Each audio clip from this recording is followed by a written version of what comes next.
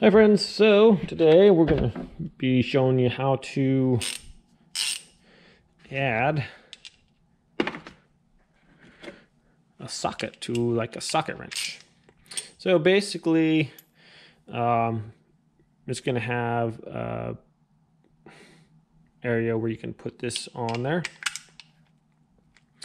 and you can not slide it into place or whatever.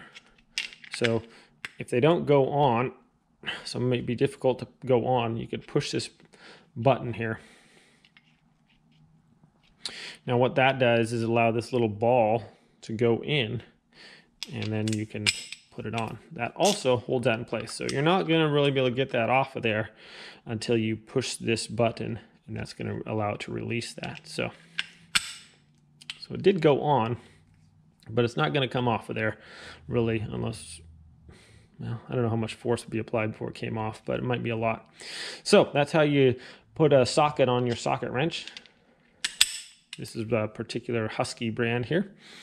And if you want to loosen, left is loose. So if you're looking at a clock and it's going backwards, that's the wrong way, that's left. The right way is the correct way, and that's to tighten. So right, when it makes that ratcheting sound, it's not tightening. It's just giving you back your slack so you can tighten. So just thinking this is a clock, right tight, going clockwise, and left, push that to, well, I guess you're pushing it to the left and then it's on the right, and that's for loosening. That's kind of confusing. But remember, you're pushing this to the left, counterclockwise, how to loosen. And that's how you do that. So to move it, put it back. Thanks for watching. Have a great day.